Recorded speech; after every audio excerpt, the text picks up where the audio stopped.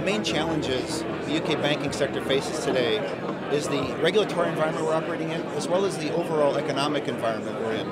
And dealing with those challenges requires being very focused on capital and liquidity. Fortunately, most banks have a much stronger capital position today than they did 3 or 4 years ago.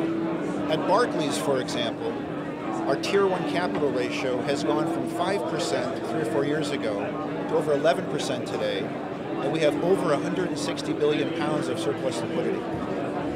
Our relationship with the CBI is very, very important to Barclays. Both the CBI and Barclays share the objective of getting the UK's private sector to grow again.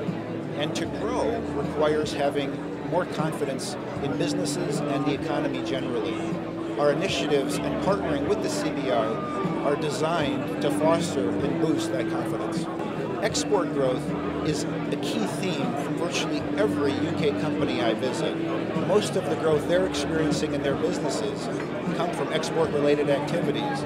So being able to boost that activity is important to us as well as to the CBI and the economy generally.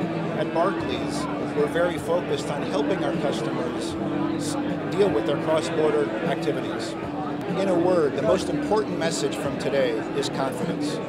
We need to collectively have confidence in the ability of the UK as a nation to compete, and we also need to have confidence in our ability as individuals and businessmen to compete. Clearly, at Barclays, we are confident. We view the current environment we're in as an opportunity to invest in our businesses and to help our customers achieve their objectives.